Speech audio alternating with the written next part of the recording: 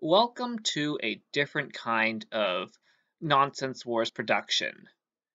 This is a look at the 2015 Technic set 42042 Crawler Crane. The title is Build Commentary, as this is less a proper review and more of a dialogue on less covered aspects of the construction, the process and product that caught our attention. The 2005 set 8275 motorized bulldozer has a good example of the sort of thing I am looking for.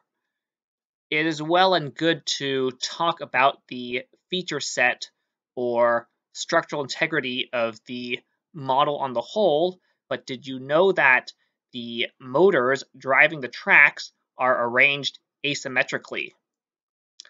The motor on one side drives the front sprocket, and the motor on the other side drives the back sprocket. This really irks me as the performance of each track is not the same. In fact, this design causes one track to jump off its sprocket in a hard turn, but only in one direction. That is an extreme example, of course. Most of the things we inspect are much smaller quirks in the construction and instruction. So ever since Technic sets started going studless, they have moved toward odd full stud spacing, so it's unusual to see this half spacing found in the base. They need to do this in order to align the small idlers with the centers of the large sprockets, as the latter are too wide. The offset in the upper idlers come from the offset skew joiner, which is not used a lot these days. Also around here are double stacked 6-length half beams because there is no 6-length full beam. The back of the gearbox is 3 parallel studless beams. They are basically trying to create a breadboard before the breadboard part has been developed. One of the many stages in the gearbox is a 16-tooth gear mated to a 20-tooth gear. This is in my opinion, non-standard meshing, as there's no way to make this spacing work with full studs and or half studs. It seems to work okay, but I don't like it, and I personally would try to avoid using these meshings in my own models. The gearbox has 2 clutch gears.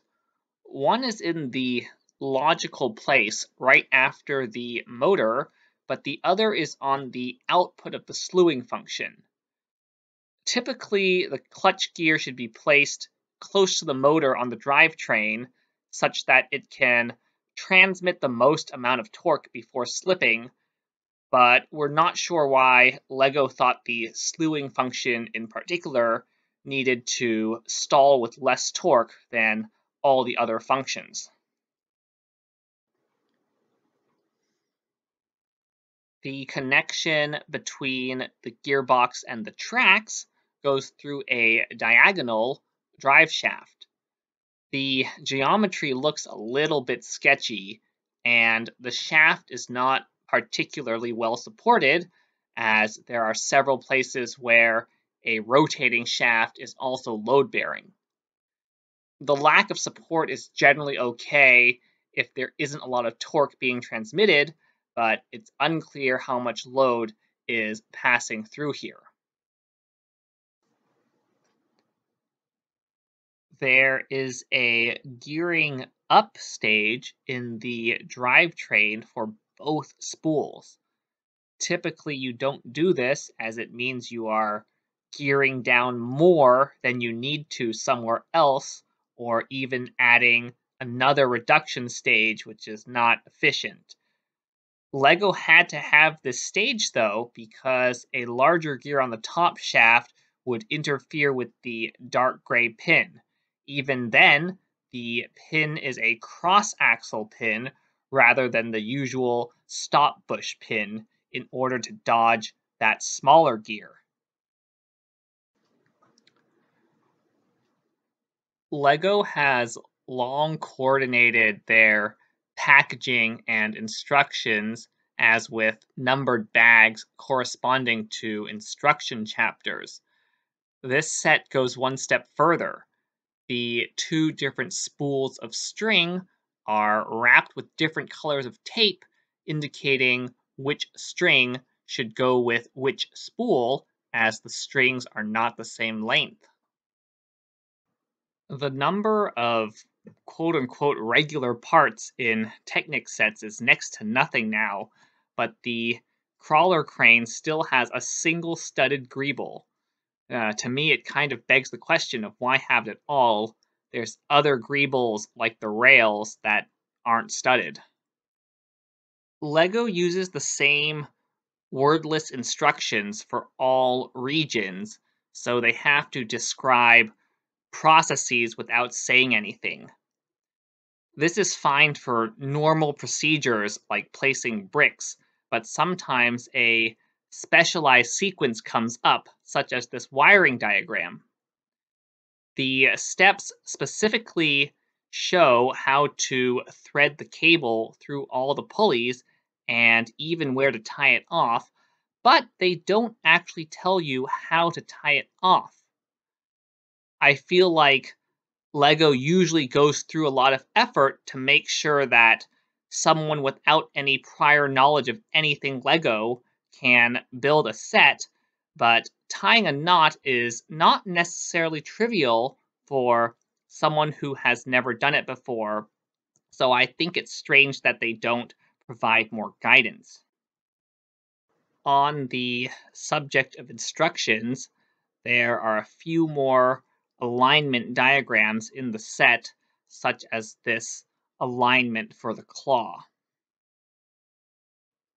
So the model has 4 motorized functions: raising and lowering the boom, raising and lowering the grabber, slewing the body, and driving forward and backward.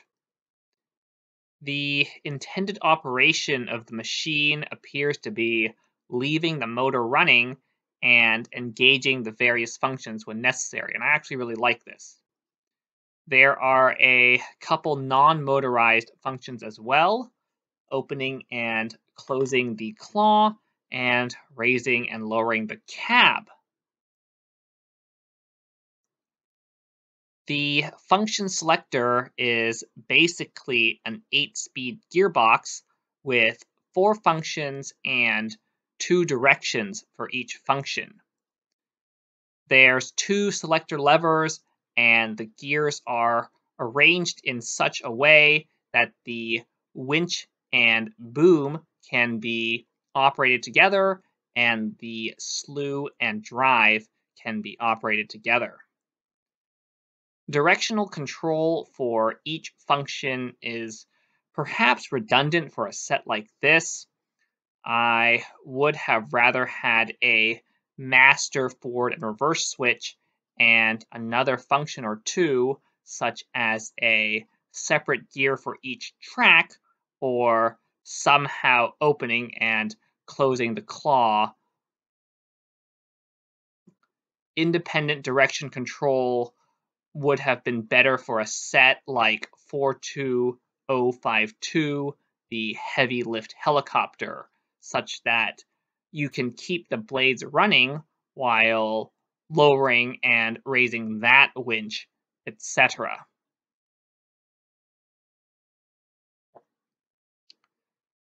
Speaking of the functions, I think the movement of the boom and the movement of the winch are sensible functions, but I'm not entirely sold on the drive or the slew. Given that you have to keep your hand on the body to start and stop the slewing motion, It seems a little bit silly to motorize this. It does have a 360-degree plus traverse though, so you can set the switch and let it keep spinning. The body also slews freely if you disengage the drive. Finally, motorizing the drive from a control on the machine also seems a similar sort of weird, and it is a little bit sad that the machine can only go forward and backward. All of the functions are surprisingly smooth running, including the drive.